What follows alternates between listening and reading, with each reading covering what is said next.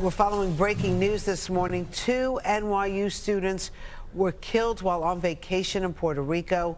The police there say a suspect has been arrested and the victims were not the intended targets. Good day. Wake Up anchor Dan Bowens joins us now with more details on this sad day for their families. Yeah, Bianca and Rosanna, we're just getting new information in this morning. According to multiple reports in Puerto Rico, a woman has been taken into custody in connection with this shooting. Details surrounding the incident are still emerging, but authorities have released a video of a woman who was allegedly involved in the shooting. Take a look.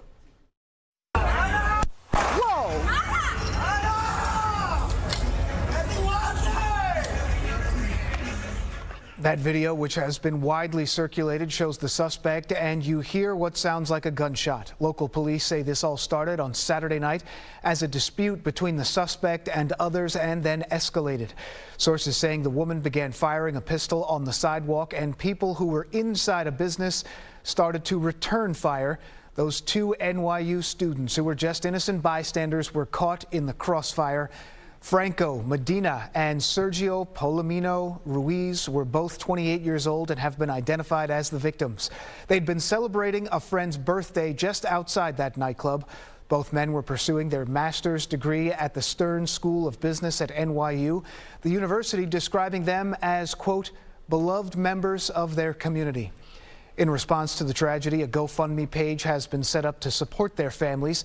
The fundraising was started by classmates from the business school and already raised more than $40,000 with the goal of raising at least $80,000.